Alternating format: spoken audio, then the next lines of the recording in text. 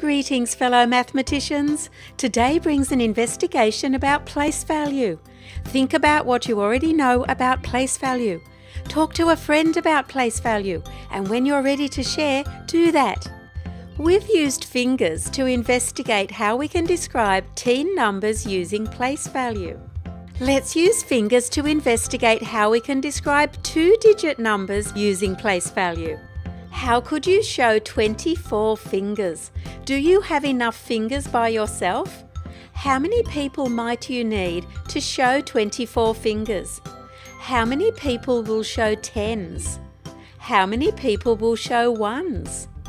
How many people did you need to show 24? Did you need 3 people? Why? How many fingers are 2 people showing us? Are 2 people showing us 10? Do we have 2 tens? How many is 1 person showing us? Is 1 person showing us 4? Do we have 4 ones? What are we doing to the 2 tens and the 4 ones to make 24? Are we adding the 2 tens and the 4 ones to make 24? Let's record a place value chart. What are the values in our place value chart? Are our values ones and tens? Where do the ones go? Do the ones go on the right? Do the ones always go on the right?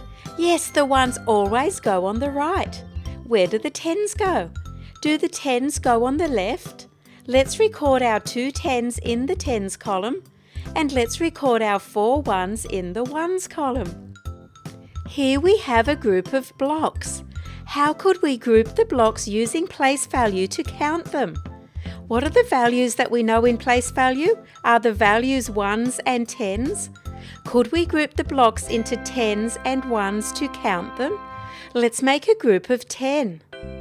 Do you estimate that there are enough blocks left to make another group of 10? Let's make another group of 10. How could we describe these groups of blocks? Do we have some tens? And do we have some ones? Now that we've grouped the blocks into tens and ones, how could we count them? Do we have 2 tens? Do we have 4 ones? Let's draw a place value chart. Let's record our 2 tens in the tens column and our 4 ones in the ones column. What number have we made? Have we made 24? What does place value tell us about 24? Does place value tell us that we have 2 tens? Which digit in 24 tells us that we have 2 tens? Does the 2 tell us we have 2 tens? Can you see the 2 tens? Does place value tell us we have 4 ones? Which digit in 24 tells us we have 4 ones?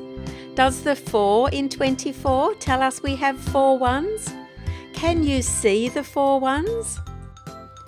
What are we doing to the 2 tens and the 4 ones to make 24?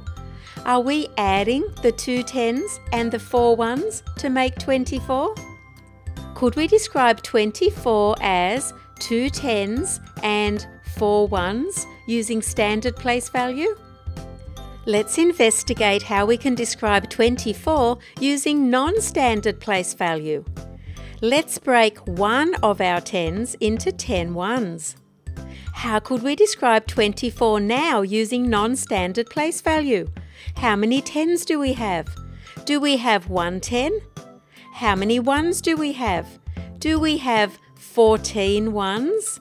Could we describe 24 using non-standard place value as 1 10 and 14 ones? If we read across the columns on the place value chart, can we see the 1 10 and 14 ones? We can't see the 1 10 and 14 ones by reading across the columns on the place value chart. So we've described 24 using non-standard place value in a way that can't be read across the columns on a place value chart.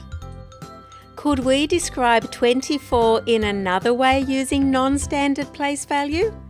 Let's break our other 10 into 10 ones. How many ones do we have now? Do we have 24 ones? Could we describe 24 using non-standard place value as 24 ones? Can we see the 24 ones by reading across the columns on the place value chart? We can read across the columns on a place value chart and see the 24 ones. So now we've described 24 using non-standard place value in a way that can be read across columns on a place value chart.